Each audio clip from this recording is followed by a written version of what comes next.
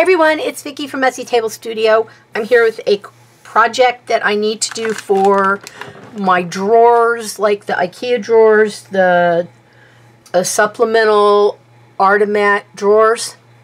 So I think probably 6 to 8 months ago, I was in Dollar Tree. Oh, sorry about the light. I was in Dollar Tree and I found these. They're called Crafters Square wood planks. And I think you get either 3, oh, maybe you get 6 in here. Let's see. Let's open it. Oh, maybe not. Okay, I have to cut it open. I've been thinking about these the last couple days, how to use these, and I've figured out a way to use them without spending any more money to make things in the drawers. Now, these planks are not real thick, and I doubt seriously they're completely flat, but that's okay because I don't need them to be. See, this one's a little bowed. This one's flatter. So I bought some yardsticks, and a friend sent me a bunch of yardsticks, and I've been cutting them up and using them. So what I'm thinking is that I would like to use a yardstick to do the sides of all of these, and maybe one divider in the middle so that I can put stickers or things like this in there. These are lavender spikes that I'm making. I have 350 to make. I think there's 250 in here, so I have 100 more to do. So I can put them in a little compartment and break them down. I can also store things like this, which are those little annoying styrofoam balls that every time my ceiling fan comes on, they wiggle around in here, and I'm always having to stack stuff on top of them. Okay, so I'm going to go, I think, maybe in the garage and film what I'm going to do with these. But I have 2 packages of these, so that'll give me, that's 2, 4, 6. It'll give me 12 little sections that I can use to store items in, which I like because, you know, I store stuff like this in the drawers that pertain to that specific project. Now, I have this, which I bought at a place in town where I live that sells lots of cool stuff. So anyway, I bought this at a place in town, and it had, I don't know what that's, veneer, wood veneer on it, and I peeled it all off, and I've been using it in the drawer to store little things. And I wanted to cut this down, but I think that if I do that, I will ruin this. So I just put this in the drawer and I had stickers in here because I filled up a book with stickers. So I put different kinds of stickers in here. But this is very big, and this is, you know, a much smaller item this way. So I'm going to saw up and stain some yardsticks, which are out in the garage currently, with my husband's Japanese saw, which I really like using because everything it cuts is awesome. So I will go out in the garage and cut the wood for these, and my stain is out in the garage, and I will take photos of the stained wood. I don't know what I'll do anyway. We'll see how it goes. Okay, so I'm out in the garage, and you're going to hear a very weird echo. Here's the yardsticks. Here are the planks. And these are rather thick, so my my space is not going to be as wide as I'd hoped. I don't think I have any more of these paint sticks, you know, where I cut off the handles of them to make anything with them. So I am still going to use the yardsticks. All right, so I need to measure. Let's see. I need to try to get these a little bit shorter than what will be on the end.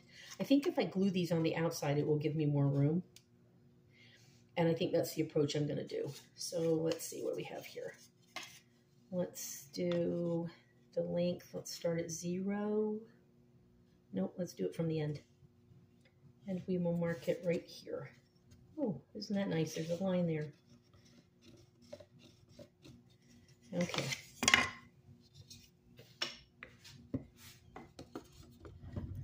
And I'm just going to put it in my little vice grippy thing here. Oh my goodness, this will take all day to wind this.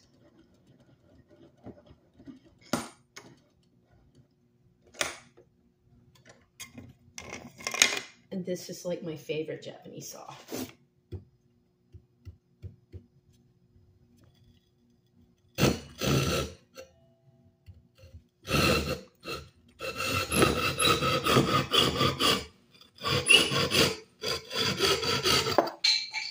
Ta-da.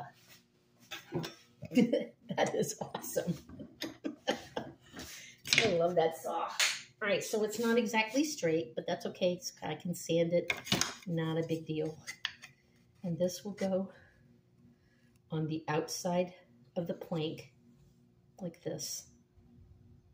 And then I will find 2 pieces, and I think I will measure this using this. I need to make this more straight. So I'm going to have to sand this down. I don't know if, you know, I think my Dremel with the sanding blade on it will do much better than me trying to cut down this little line right here, because that's just silly. So I have this, and then what I'm going to do is I'm going to take this and find a place to mark it on here, because there's a plate, this big line right here that denotes 1/2 inch. I'm going to line it up with the part that's cut straight. I'm going to take this, and I know that I'm not going to use the crooked end. I'm going to do it right here, and this is the line right here where I need to cut.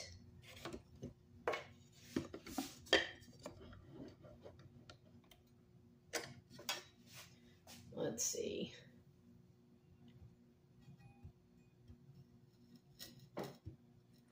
Oh, let's do the other side.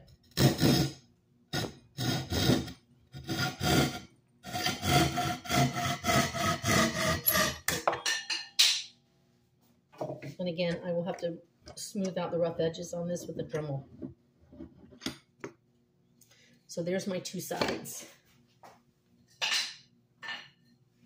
I'm not going to cut the other corresponding pieces that will go this way until I smooth out these, so I know how much I need to cut for this, because I'm going to cut from this pencil line across to make it more straight. Not cut, but I'll Dremel it, and then smooth this out also so that it's better. It looks much nicer and it's not so rough. See, I have a lot of space right here left to Dremel. You can see that little space right there. So we're going to give it a try. And I'll be back after I Dremel, because you don't want to hear the Dremel.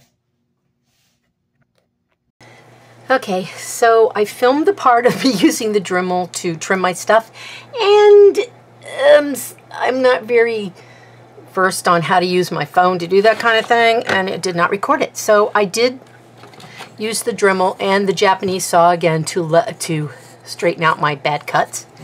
Now I'm going to glue these. And like I said before, when I was out in the garage, I'm going to glue them on the outside of the plank, which will give me probably maybe a little over or around a 1/2 inch extra space. And I've glued one side, and now I'm going to glue the other, and I am using wood glue. Because even though I like art glitter glue and I like PVA for book stuff, this is really meant for glue, for wood, and so that's what I'm going to use it for.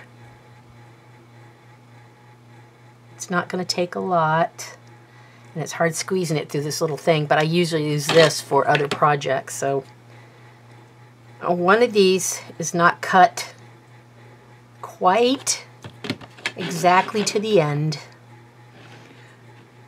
so my cuts here will be good for this, and one of them will have a small gap on the end, which is no big deal. It's going in a drawer and no one knows but us. These nice things, I saw Nick the Booksmith use these and decided I had to have some of those. So my husband has some and I have some, but this is good for holding it up while it sets up with the glue. And I figured this was easier than trying to set them up and push stuff together in the garage. And it looks pretty good. Let me just wipe some of this glue away here. I think this might be, well, yeah, it's already set on that side. It doesn't take very long for the glue to set, the wood glue. I would love to tell you, I think this is called Hold Tight wood glue. It's not Elmer's wood glue, because where I live, when I ran out of wood glue, regular wood glue, we had to go to a local store, and they don't carry the Elmer's brand. But this is wood glue, and I use this to glue all my wooden projects for Artemat and other stuff, so this is sufficient for what I need it for. So now we just wait. And the reason I came in the house, I would usually leave this out in the garage, is because the thunder and lightning was really loud in the garage, and there'd be no way I could explain to you what these orange things are and why I'm using them. So this is it, and then it's going to dry, and then I'm going to go back out once this is dried, and I'm going to cut the 2 end pieces, and I'm also going to figure out how to get one piece in the middle. I would like to try that. I have lots of yardsticks that come in different shapes. I mean, not the shapes, the different thicknesses. And so I'm going to use them on these. I don't care how random it looks. Matter of fact, I kind of like the way it looks like that.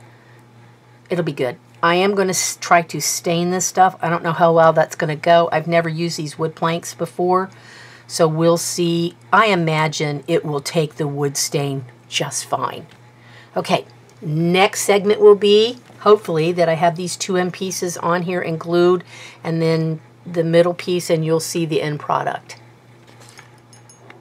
Hey everyone, it's been a couple days since I filmed the other part of the video, and I wanted to show you my results and explain to you what went on.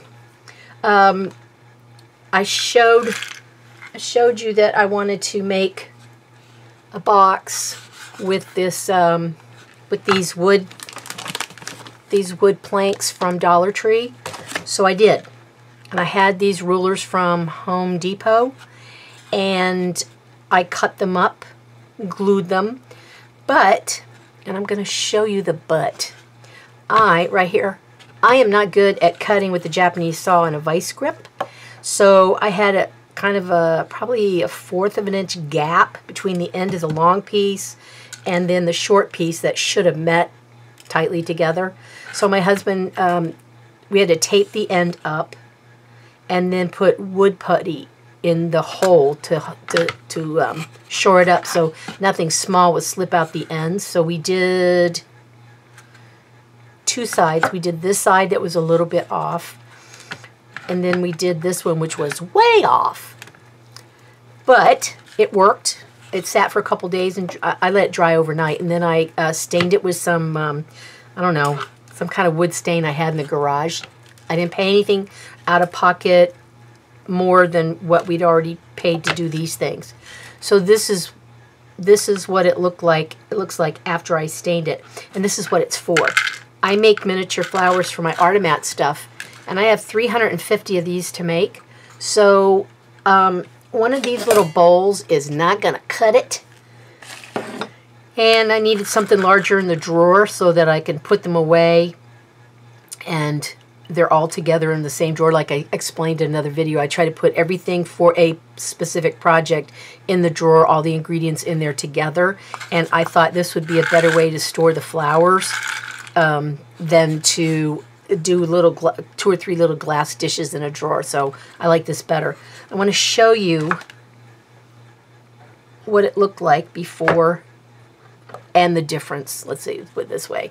All right, here's one of those wood planks from Dollar Tree. And I cut these 2, the long pieces, and I glued them on. I think I need a harder thing here. And then my husband showed me how to use the Japanese saw in a better way so that my ends meet like his do. He's not going to have to shore anything up, although this one's not gluing flat enough. But that's because I cut these. So I'm not going to put any wood filler in this one because it's bowed and nothing's going to escape out the end there. But this is what it looked like before it became this. So I just took a little paintbrush and then painted the stain on it, and then I wiped it off with a paper towel because there was places I got a little too liberal. Imagine that. So this is the before stain look, and this is the after stain look. And I've got 4 more in the garage to do, plus I have 6 more right here. So I think I'm going to keep going with this idea, and then I will practice using that Japanese saw and try to get my ends so that they meet a little bit better. I just love this project. It's the stuff was already here, except for, you know, I did buy these wood planks. I don't know if I've ever seen these again since I bought them originally, but I've had them for 8 or 9 months, something like that. I've had them a while, and I put them away thinking I would use them, and I hadn't. And then all of a sudden, I was like, you know what? I need some drawer inserts in my drawers, and I'm going to build my own stuff. I have these yardsticks, and I'm going to use these because I really like the way they look. And plus, I even like the way they look when they're stained. It is kind of dark, but it looks good. Okay, that's it. I just wanted to show you a DIY project I'm doing for my Artomat drawers to make my life a whole lot simpler. I hope you enjoy this, and I hope you get some inspiration out of this. Go and find some yardsticks. Let me tell you though, yardsticks are not cheap. They used to be 50 cents and $1. If you can find them, snatch them up. Because the average price at thrift stores where I live, it's $4 a yardstick. They used to give these things away for free. And now in thrift stores, they're charging $4 a yardstick. So if you can find them, snatch them up and make yourself a project with it. There are plastic yardsticks out there. Don't be deceived. They're white and they're plastic. You can use them, but I would prefer the wood ones. But they still cut and they will still work. You just won't be able to stain it, I don't think. You probably could paint over it with regular paint. But I like the dark wood. I like this wood look. So anyway, that's it. I will see you guys next week. Everybody have a good Memorial Day weekend. See you guys after the holiday. Bye.